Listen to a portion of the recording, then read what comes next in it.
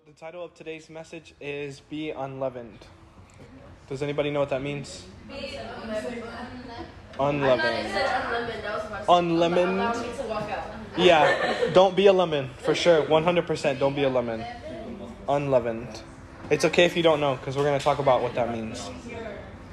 So, if you have your Bible app open, go to Luke 12, verse 1, and I'm going to be reading out of the Passion Translation. So in verse 1, it says, "By now a crowd of many thousands had gathered around Jesus, so many people pushed to be near him, and they began to trample one another. Jesus turned to his disciples and warned them, 'Beware of the hypocrisy of the Pharisees. It permeates everything they do and teach, like leaven.'" So that's a lot. But Jesus is basically teaching, and there's like thousands of people, like thousands, that's a lot. They're coming and they're trying to get close to Jesus, and they're so excited that they start trampling people. And when I read this, I don't know why, the first thing that popped into my mind was, it's kind of sad, but you remember in The Lion King when, the stampede. But, okay, so you know how sad that is. Now imagine people who are trying to get to Jesus doing that to you. You're just trying to get to Jesus, and people are like stomping you into the ground because you're like in the crowd just trying to get close to Jesus because there's 1,000 people everywhere and whatever. But that's what's going on. Yeah, but like you're getting killed pretty much, like stepped on. But I think it's crazy because when Jesus sees that this is happening, his first response is he doesn't address the crowd. He doesn't address the thousands. He looks at the disciples because the disciples are following him, right? He looks at them and he says, "Beware of the hypocrisy of the Pharisees because it permeates everything they do and teach like leaven." So I know that's a really big statement and you're probably like, okay, I know what hypocrisy means, to be a hypocrite. I know what that means. But what does permeate and leaven have to do with anything, right? Like, I know I've heard of the Pharisees. They're not the best people on the earth, and he's talking about them, warning them about them. But what does leaven and all that other stuff mean? So leaven, if you Google it, it says a substance, typically yeast, that is used in dough to make it rise. So if you look at this picture, on the right, there's a picture of what looks like communion bread. So you know how we have communion in the little cups and we get that little cracker? That's what people call them. That's unleavened bread. It's just straight up like bread dough without yeast. So it's flat, kind of like a tortilla almost. And then you have leavened bread on the left, which just looks like a really basic piece of bread that you can get at the bakery. You know, you go and it's all fluffy and warm, and that's what leavened bread looks like. It's all fluffy, and because they put yeast and it makes it rise, it makes the dough like expand and become big. And yeah, but permeate, yeah, like that. Fat, yeah, it becomes fat. It's not thin. But then permeate, when Jesus says it permeates everything, permeate, when you Google it, means spread throughout something or to pervade. And I Googled it. I didn't even have to look for that definition. Like if you go to Google and you type in permeate, it literally says to spread throughout something or to pervade it. So now going back to verse 1. Now you understand what leaven is. And you know what permeate means now, right? Okay, so read it again. "Beware of the hypocrisy of the Pharisees because it permeates everything they do and teach like leaven." So as far as we know, leaven is not bad because leaven makes bread, I guess doughier, like softer. It's not like a disc. It's more like, like a fluffy piece of bread, right? But in this context, he's saying it in a negative way, which we did read that when it talks about permeating something, permeate means to spread throughout something, but almost in like a pervasive way, like in a negative, not good way. And I believe this would be the example of it, because he's saying that although, the Pharisees are here, but beware of their hypocrisy because they can't help but, yes, they're in the crowd and they're following Jesus, but they're full of hypocrisy as they're here. And it's spilling over not only into their actions, but even in everything they do and everything they teach. So they're here and they're in the crowd following Jesus, but they're still hypocrites at heart. And he's saying beware of that. Because you might think, oh, well, they're in the crowd, they must be following Jesus. But I believe that when he saw all the thousands of people trampling other people, he's like, wait, that's not me. I would never trample someone. Think about it. Do you see Jesus stomping someone to get somewhere? Do you see him like running over someone to get to one place to the other? I could never see Jesus doing that. But these people are here and they're in the crowd and they're stomping on people trying to get to Jesus. And he's saying, these are the people that you need to watch out for because they're hypocrites. They're the people that you'll see on Sunday. And he says they're teaching. So they're preaching at the church. They're the ones on the pulpit. They're not the ones in the back that, participate. They're the ones on the pulpit preaching, but they're full of hypocrisy. He's saying, watch for people like that. And I know that it's not news to us, but just because somebody has a platform, whether it be a physical pulpit, a church, or even a social media platform, doesn't mean that what they're saying is authentic. Sometimes people might even be saying the right things, but that doesn't mean that it's in their heart to the fullness that they're living it authentically. For example, the Pharisees were like really into preaching the word, but they weren't, it wasn't really in their heart if they're trying to get to Jesus and their means of getting to Jesus is stomping on people. Like that's not, you're preaching one thing, but you're doing another. You're preaching love and kindness, but then you're running over people and pushing people because you're trying to get to Jesus. Like that's not how it works. And that's what he's saying. But then in verse 2, he keeps going. He says, everything hidden and covered up will soon be exposed, for the facade is falling down, and nothing will be kept secret for long. In verse 3, whatever you have spoken in private will be public knowledge, and what you have whispered secretly behind closed doors will be broadcast far and wide for all to hear. Now, I know that a while ago, I can't remember how long ago, weeks, months, it's been a while, but I know we talked about pure hearts and the importance of pure hearts. And if I can't sum it up to you in one big paragraph, these two verses can sum it up for you. Because it's saying everything that you've done in secret, everything that you've said, everything that you've said in behind closed doors, is going to be broadcast and everybody's going to know. That's scary. Because I know that when we go home, there's conversations that we have that we don't have the confidence to have here, which is okay. Like that's normal, that's fine. Because we have family and, we live with our family, so it's different than us being here because what do we see each other like 3 times a week, maybe 4 times a week sometimes, and we're still family. But there's people that we live with, our parents, siblings, that they know us better than anybody else because they see you, when you're not dressed up and when you're not ready for church and when you're not worshiping, right? Okay, but he's saying that everything that you do in secret matters. Everything. Not just what you say, but what you do. Because whatever you do, it's going to be broadcast in public. For example, let's say that, you talk about Jesus and you tell people that you're a Christian, but if you don't spend time with Jesus at home, it's going to be broadcast and made public. Not that I'm going to say anything, because, I wouldn't know unless the Holy Spirit tells me. But when you worship, passivity, like being passive, speaks volumes. Your actions speak volumes. You can go around telling people, trying to prove to people how much you love Jesus, but your actions and your responsiveness to when Jesus walks into the rooms speaks more than, oh, I love Jesus and I care about Jesus and he means everything to me. But when he walks into the room, your response to him is what matters, because then it begins to shout and declare, this is the love that I have for him in secret, and now it's being broadcasted in front of the people. And the reason it almost seems like this is a tangent from what was happening, it's actually not. Because the reason he's saying this is, look at the Pharisees. They're saying we love God and we care about God. Jesus walks into the room and they're over here stomping on people, running people over to get to him. That's not Christ-likeness. And a lot of people will say, well, that's in the time of Jesus. We don't stomp on people to get to church. Yeah, maybe not physically, but what about emotionally? What about psychologically? What about mentally? It's not okay to manipulate people to come to church. It's not okay to manipulate people to want to worship God better if it's not in their heart. I'm going to be honest. If you don't want to worship, you're not going to worship. If you don't want more of God, you're not going to get more of God. Because the Bible says in Luke 11, ask, it will be given to you, knock, the door will be open to you, and seek, and you will find. So if you're seeking for God, if you're looking for God, if you're hungering for God, you're going to find him. With or without me. I'm just being honest. With or without me. Like, God forbid tomorrow I disappeared off the face of the earth. Your desire for God is not limited on me. It shouldn't be. Because if it is, then I'm your God and God is not your God.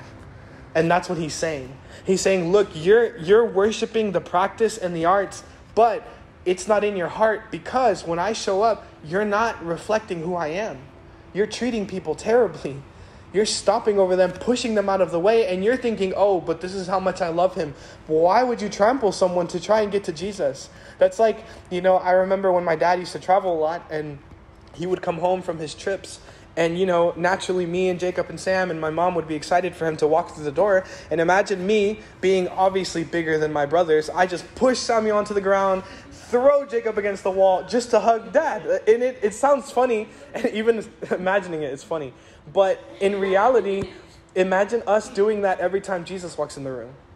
Imagine if yeah, you just run into someone, or imagine it on a broader scale.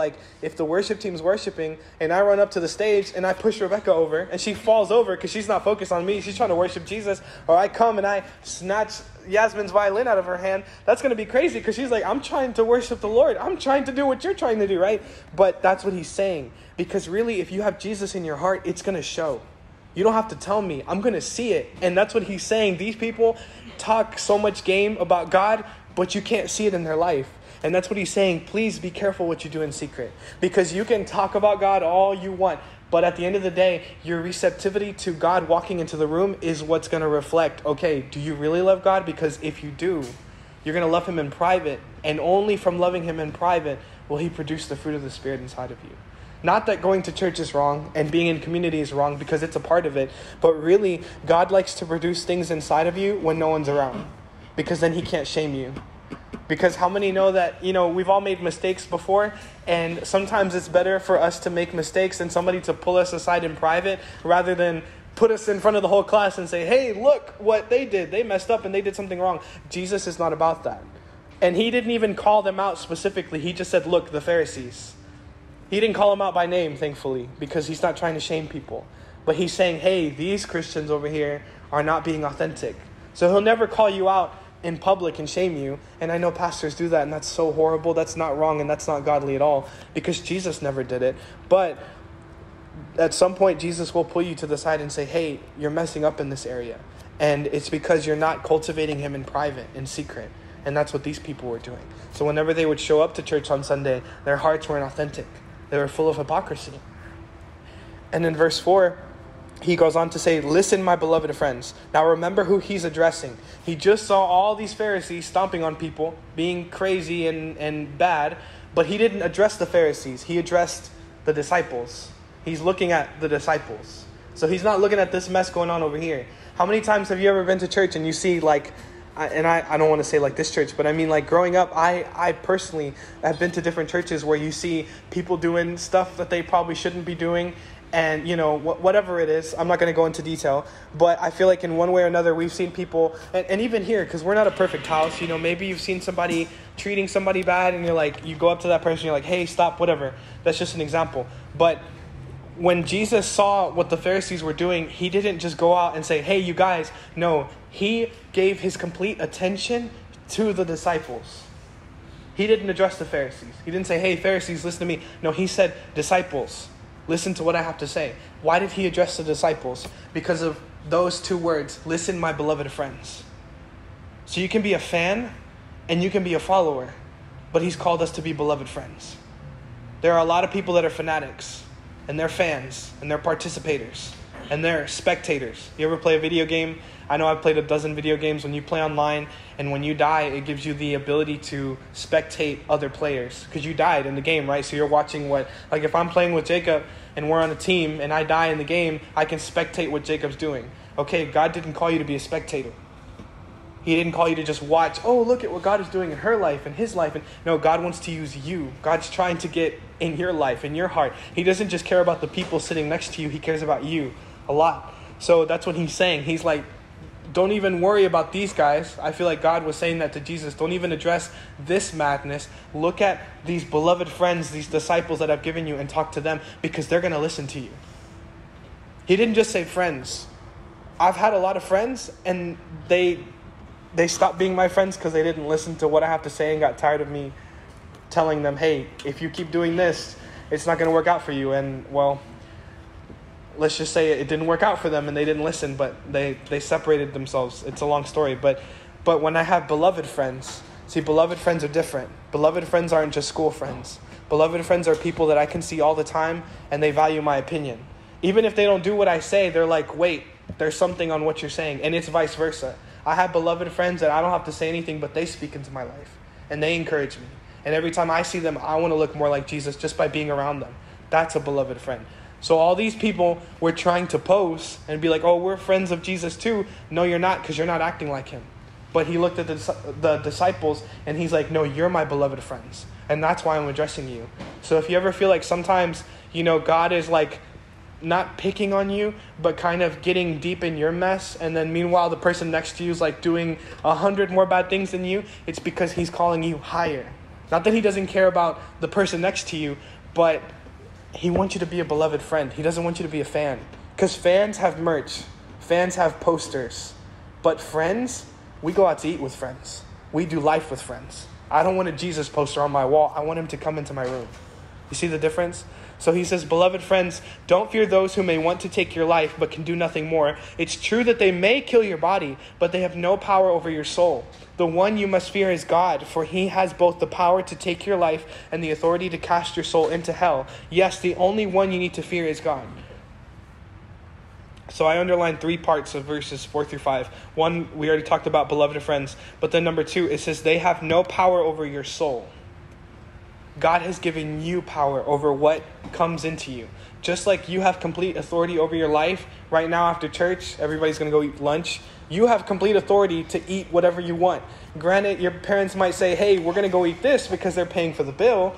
But if you eat a piece of, let's say you go to a Mexican restaurant and they order fajitas and you eat 1 bean, it's because you chose not to eat everything on your plate, right? Am I being wrong? And your parents might get mad at you because they still have to pay for all the food you didn't eat, right? Okay, so just like you have authority to eat and to consume and control over what comes in your body physically, spiritually, you have the same authority. Who's speaking into your life? Who's giving you life? Who's preaching to you? And I know obviously I'm an example. I'm one, but I shouldn't be the only one.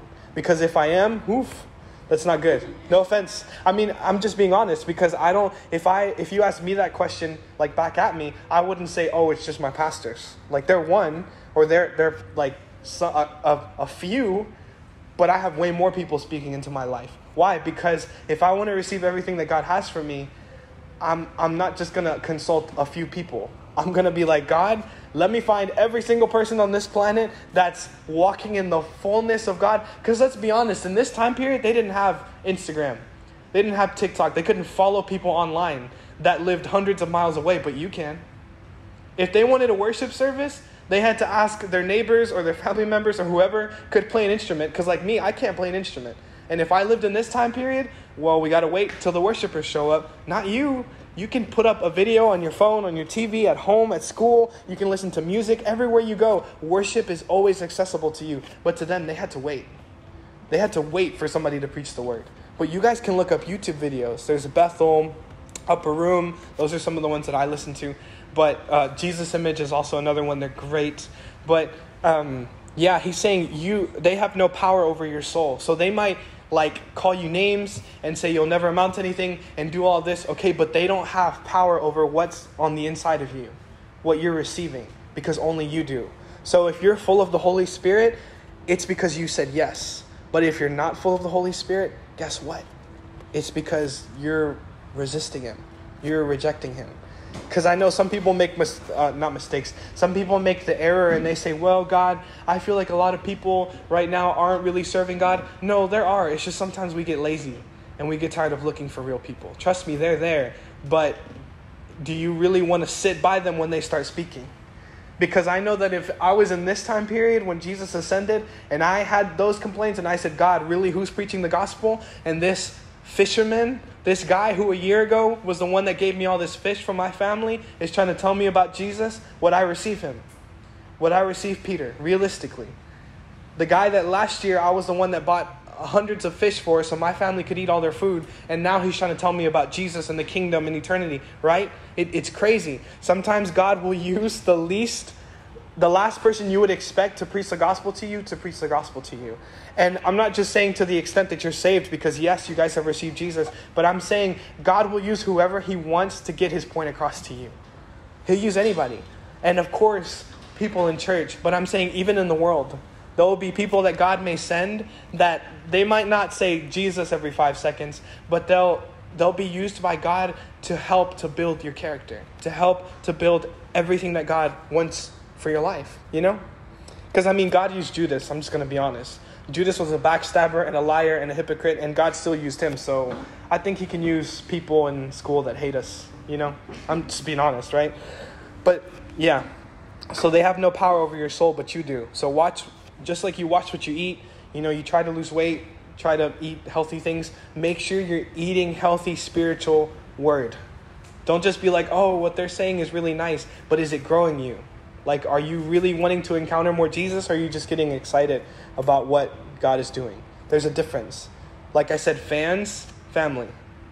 Fans get excited when their favorite musician comes to their town. Family goes out to eat with them and knows how they're doing internally. So be vulnerable with God. Don't be a fan. Be his family. And the last part, the only one you need to fear is God. A lot of people get this twisted because they think, oh, fear, like I need to be afraid of him. No, the fear of God is different than the fear of spiders and the fear of heights and the fear of all this stuff. Because when we think of fear, we think of those things, like whatever you're afraid of and you just can't do, right? But the fear of God is different. The fear of God is literally saying, okay, I have a billion options on how I can live my life, but I'm afraid to choose any other option apart from God.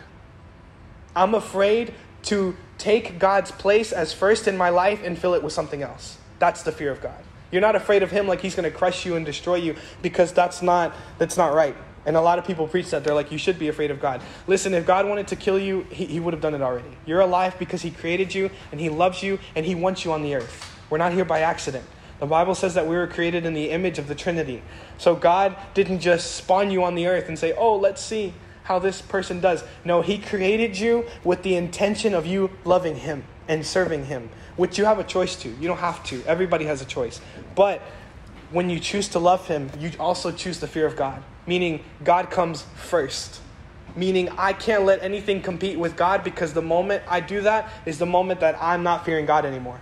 I'm fearing man. I'm fearing people's opinions. I'm fearing what people might say about me. But that's not the fear of God. The fear of God says, I don't care what people think about me. I don't care what my family thinks about me. I don't care what people say about me. And that doesn't mean you don't honor your family and you don't honor people. But I'm saying don't let other things compete with God's place in your heart, because he has to be first. That's the fear of God.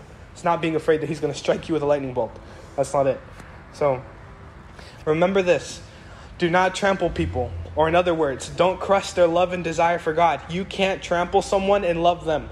So if you're ever in a situation when somebody, and this is hypothetical, it doesn't have to just be at church, but let's say someone at church offends you for whatever reason. Like they do something mean, they treat you wrong. We've probably all experienced this at some point, sadly, but the way that we respond matters. Not just the fact that they did it. Yes, it's bad that they treated you bad, whatever. But how did you respond to it? Are you going to do the same thing and reflect it back to them? Are you going to trample them and say, well, you don't belong here? You're not reflecting Jesus, and just accuse them, ABC? Or are you just going to, in silence and in humility, just take it and pray for them and love them and just say, you know what? Hey, they hated Jesus, so I'm not really surprised if they're going to treat me bad. They crucified Jesus, so getting anything less than that is really not that big of a deal. I'm just being honest. Like, people making fun of us and making up stuff about us that's not true is not as bad as the way that they did it to Jesus. Because he is authentic. Jesus is supreme authenticity. He didn't just come saying, oh, you know, this is who I am. No, he said, if you've seen me, you've seen the Father. He came 1,000% reflecting his Father's kingdom upon the earth. And I know, for me, I'm just being honest, I'm working on that. I want to become the image of Jesus on the earth. And to an extent I am, because I've received the Holy Spirit. I've received Jesus in my heart. But how many know that we're walking in a process? Just because we receive Jesus and we say the prayer and we're like, God, you have my life, doesn't mean we're perfect and we make no mistakes. We all fall. But how do you respond to each other's falls? How do you respond to when you're treated badly? And like I said, it's not just church. Because see, yes, it's kind of bad when it happens at church, because you would think people would have an understanding like, oh, you know, but this is not how Jesus would act. But what about when it happens in, like, outside of church? You know, I've had people in school that treated me badly and they were atheists or agnostics and they wanted nothing to do with God. And all I could do was, God, how do you want me to respond to this? And he would tell me, he's like, just love them. And with this word specifically, don't trample them. Because maybe they've been preached 100 sermons on why God is real, why God exists, but they've never experienced love authentically. And that's what he's saying. These people knew how to preach the message, but they didn't know how to get people to encounter love authentically. So be authentic, be real. Don't just tell people about Jesus. Let them experience it. Be humble, you know? And like I said, it's a process. I'm not saying, oh, I'm just going to be humble now. No, but when you spend more time with God, you become like God. When you read more and understand who God is, you can't help but become more like God. So, yeah. Just as leaven permeates bread to be puffed up, hypocrites are full of themselves and do not live what they preach. How many of you guys ever been to like a bakery and you've gotten a piece of bread and it looks so big, but then you squeeze it and you realize that it's full of nothing but air? And you're like, oh my God, I just got the biggest bread in this bakery and I squeezed it and now there's nothing but air. And it's like a little ball in your hand. And like 5 seconds ago, you had 2 hands to pick it up because it was so big. That's how hypocrites are. Like on the outside, they're like, oh my God, look at how much I know. Look at how much. And then you squeeze them a little bit. You give them a little bit of attention and you realize, man, you don't live what you're talking about. You're saying you're full of this, but you're just full of hot air. Like you're nothing like what you say you are. Don't be like that. And I know we love bread. Trust me, I love bread. Bread is not the problem. But he's saying don't be full of yourself. Don't be leavened. Be unleavened. Watch what you say and do in private. And we talked about that. Hypocrites are not beloved friends of Jesus. That's a big deal. Hypocrites are not beloved friends of Jesus. Anybody can preach about Jesus, but only beloved friends. Only beloved friends get to know the real Jesus. Just saying. Issues and problems are temporary, but God has authority over your eternity. Don't listen to what people have to say about you. Don't listen. If it's not from the heart of God, what does it matter anyway? Really. And even if they, what's the word? Not encourage you, but I hate flattery. I hate when people tell me I'm doing a good job and I'm not. Like, just be honest with me. If I'm doing terrible, please have the decency to tell me, hey, you need to work on this, because even in that, that's godly. Now, do it with kindness. Don't just slam people. Like we said, don't trample people and say, you suck. You shouldn't be on the worship team, right? Okay. But, yeah. Fearing God is not being afraid of him. It's having the courage to trust him in all things. So remember, the Pharisees, it's not that they didn't believe in God. It's not that they struggled with the idea of the reality of God. But it's just that they didn't have the fear of God. They couldn't discern if God was standing in front of them or if he left the room. They were just there for the hype. They were just there because stuff was happening. And if anything, they were there to accuse Jesus before anything else. Before they would love him and acknowledge him for who he was, they were there to accuse. And I don't know about you, but I've met a lot of people that come to church and they're not professional worshipers, but they're professional accusers. They come to accuse everything. Well, the worship's not that great. Well, the teaching's not that great. Well, the pastors aren't that great. Great. And what about you? Are you perfect? No? Okay, great. Then get in line because we're on the process. We're all running after Jesus, right? I mean, at least I am. We are, right? So just get in line.